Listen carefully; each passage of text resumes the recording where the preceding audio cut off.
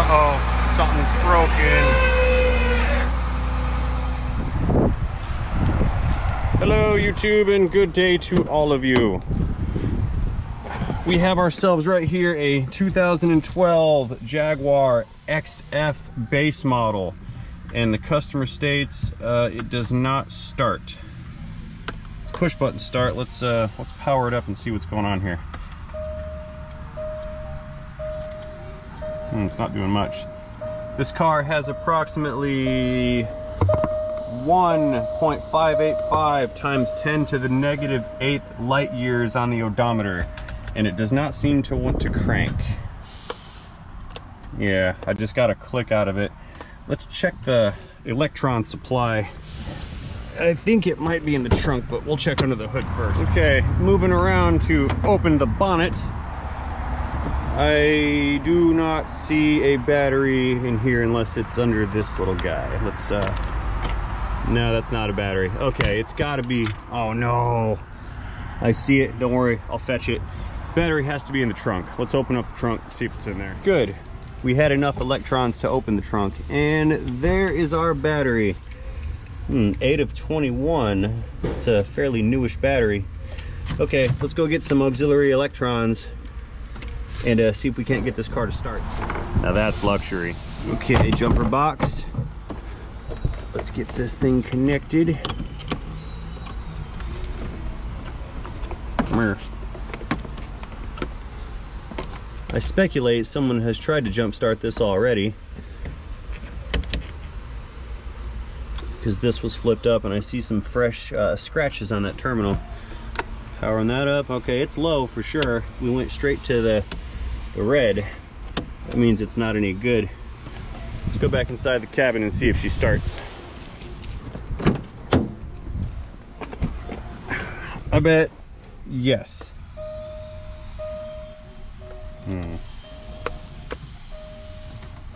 Not doing anything. All right, let's go fetch a meter and see if this thing has power at all. Let's see, there we go.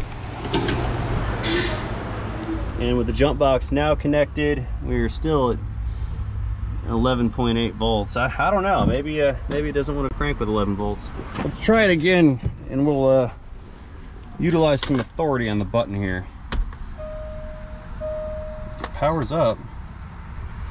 I heard it click once, but it's not wanting to do anything.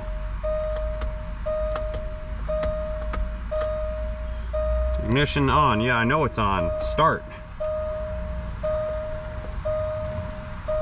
Low battery, turn engine on, or entertainment. Hang on, it said something over here. It told me what was wrong, because it's fancy. No, I want that message. Give it back to me. Let's try again. Powering on. Let's see. Keep in mind, I have absolutely no faith. Please turn engine on or entertainment system will shut down in 3 minutes. Okay, it's got no battery power, and our jump box is a piece of crap. Let me go get a real power supply, and we're gonna try this again. I just so happen to have a real jump box here, and it's powered by a V8 turbo diesel. Because overkill. And when I say overkill, I mean overkill. Don't scratch my paint. There we go. Now the proper and safe way to do this is to not connect the red ones and the black ones together. Duramax! So, we'll set the negative ones up first, and we'll set the positives up.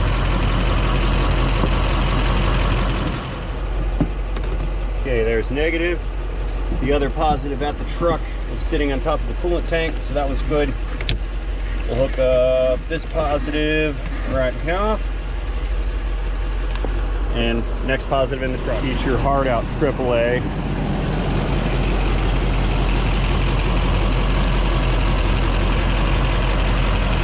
Yeah, the electrons are floating. Let's go take a look and see if the alternator is alternating. I can't tell. I can't see anything. No one knows. Hopefully this has enough power to get itself into the shop. Disconnecting safely.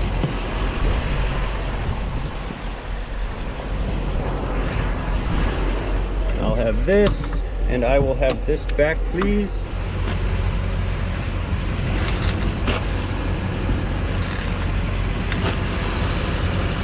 Yeah, buddy.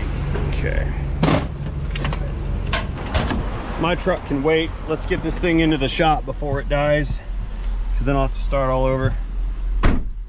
Reverse. Maybe it is charging, but we're gonna get inside of the building and out of the sunlight because it's hot, hot, hot, hot. Okay, I've got some warnings showing up. Yeah, voltage is, whoa, what did it do? It threw itself into park. And now it's stuck in park. You gotta be kidding me. Okay. Maybe it's mad because the hood is open. Let's go try to close the hood. Dang. Oh yeah, it's locking out of gear. Gearbox fault on the dash. I don't know, this thing might be beyond my scope of ability to repair. Something's really fishy here.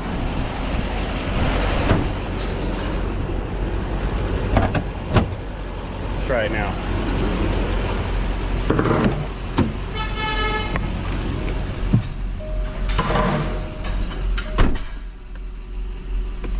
Gearbox fault, that's not cool. No way. I'm gonna shut it down and repower it. And we're back to where we started. Okay, I'm getting the jumper cables back out. Cables are connected again. Let's see if it starts. Okay, it is starting now. Let's see if the brake turns off. All right, brakes off. Let's try to move this thing again and see what it does. Did I ever mention that I dislike Europeans and exotics?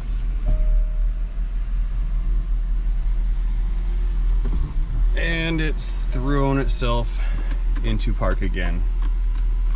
This is getting bad. Come on. This is really bad. All right, I'm gonna shut it down, try again. And it's not gonna start. Try again. We're hooked up one more time.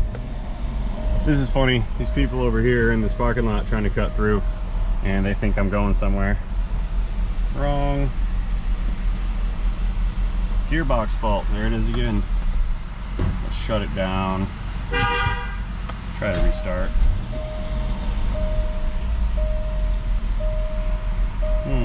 Okay, it's not giving me a warning message now. Okay. Let's try neutral and we'll push it. Yeah, that might work. Close the door, boy. Hey, push. Let's push it. It's in neutral? It's in neutral now, yeah. We're using manpower today. Come on, guys. Yeah, we're gonna make this thing freaking move. Go faster! At least I got power steering. Hey, yeah, yeah. Into the shop we go. I am so hot from doing all this out in the sunlight. Thanks, fellas! All right, now I need to move my truck. Okay, last time.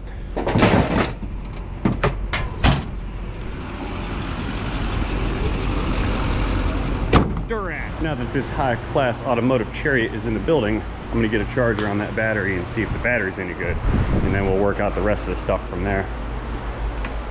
Powering on. Yeah, look at that, 6 volts. Thing's junk. Let's select 40 amps and just get the ball rolling here.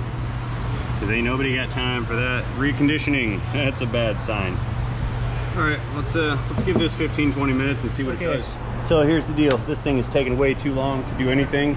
So I'm just gonna toss in a known good battery so I can at least see if I have a battery problem, charging system problem, or some other kind of problem. I need to know fast because I'm about to go home. The sun is long. It's the end of the day. I'm hot and tired and my coffee is worn off.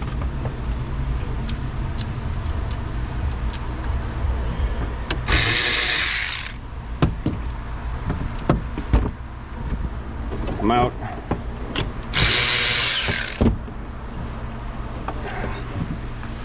I suspect that this battery is still okay, but I don't have time for this thing to charge, so it's coming out.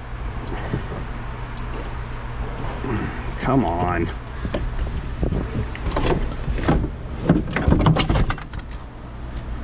Oh, heavy. Because I work out.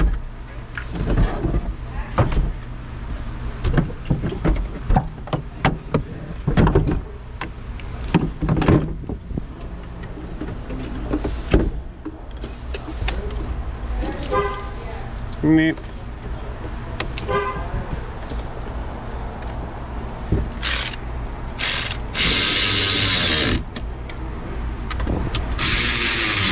Okay, let's go see if we have warning messages now. Gotta make sure the trunk's closed for safety.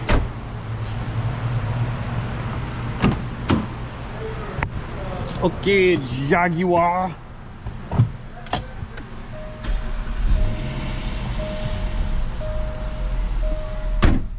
Gearbox fault. Check engine light. Apply foot to brake pedal to shift. Well, if this is gearbox fault, then this is definitely going to dealership land, because I do not have the qualifications nor the tooling to service this piece of equipment. But at least it says it doesn't have a charging system message. Let's go back to that battery and check voltage, just to make sure we're above 12 volts and that the alternator is in fact alternating. Okay, we're back at this familiar view. We got the metering. Let's see what we have for voltage. We're looking like 11.95 volts. Okay, so we do not have an alternator that is alternating. That's not good. Yeah, I want to see 13.5 at minimum. 14.4, 14.3 would be optimal. Now let's just check it again one more time. And yeah, it says 11.96, so that's just nominal battery voltage. Odd that it's not giving me that charging system message on the dash right now. It does have a check engine light turned on, so let's I busted out the scan tool. Let's go in there and see what these trouble codes are going to tell us. Trying to get a big picture painted here so I can make a decision on what we're gonna do here. It also seems to be misfiring. You see the tack right there, how the tack is bouncing, and the whole car is kind of shaking left and right. So I don't really know what's going on, because all they did was ask me to check the battery. Go figure. But I have to employ some strategy here to determine what the problem is going to be. Trouble codes. Yeah, I got a check engine light on and no trouble codes. This is getting good. All right, let's do a full system code scan. No, I haven't done anything. This thing is now going to run through and ping every single module looking for stored trouble codes. And there we go. Unstable voltage, loss of communication, LIN bus A, LIN bus A. All right, invalid data. This is not looking very good. Yeah, this is full of U codes, body control module codes, more U codes. U codes are indicating a communication failure between modules. I understand that voltage was low and comms will be lost with a low voltage condition, and I'm sure that most of these are caused from that. And missing key. Yeah, I actually I'm gonna go ahead and say it. I do not think that I possess the knowledge, skills, or training to diagnose these issues on this car. I kind of don't know which one of these to go after first. I do know that it's not charging, but I'm not going to go, hey, put an alternator in it and that'll fix it, because if the ECM is not commanding the alternator to turn on, then of course the alternator will not produce voltage. Okay. Yeah, the list just keeps going on and on and on. Yeah, the list of these trouble codes just keeps going on and on and on for days. It's not stopping. Every module is just loaded full, and it appears to only be 76% complete with its code scan. Okay. I'm reluctant to really do anything with this car. I'm not gonna clear these trouble codes because that actually might screw over the next guy, because they won't have any information to go off of. But I am gonna try to power this down and restart. Perhaps we'll get a change in behavior after a restart. Nope, it's still camming. I still have that warning message for the gearbox. Yeah.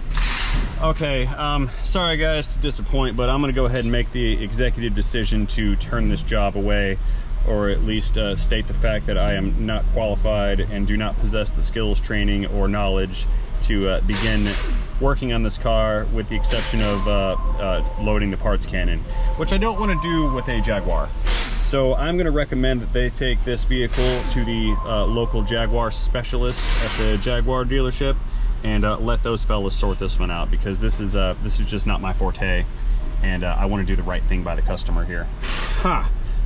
That answer went about as poorly as could be expected. My response was moderately unacceptable, and they wanted me to tell them what I think it is, and I said I think that I do not possess the knowledge, skills, tooling, or training to diagnose this properly. At which point they asked me what I think it is, and I said I think this is a job for the dealership, and I'm not interested in working on it because it would be doing my customer a disservice, and that they would be better served at the dealership. But fortunately, once I stood firm in my position, everybody saw the light, and we decided that they would be better off at the Jaguar dealership. So what I'm going to do next is I'm just going to go ahead and take my battery back and put their battery back in, and we're going to let the Jaguar folks deal with this one, because this is their forte and not mine. One of the hardest things for a young technician to do is say, I don't know. And in this situation, I know enough to know better, and I don't know. Don't know where to start, but I know where to end. And it's gonna end back up on the tow truck and headed down the road. And I'm doing this free of charge. These folks are already inconvenienced as it is, and I don't need to collect any money from them for services that I did not provide.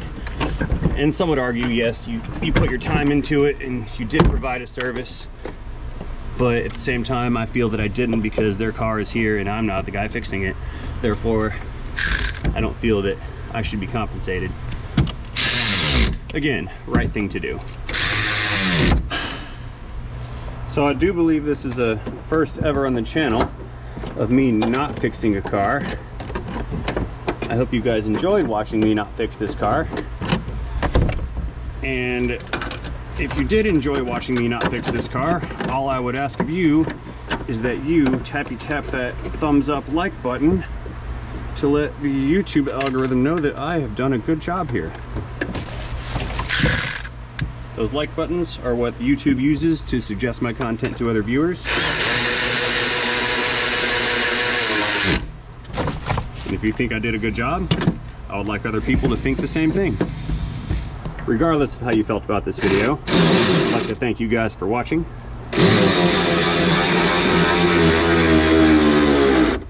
And of course, I'd like to remind all of you here to not forget to have a great day.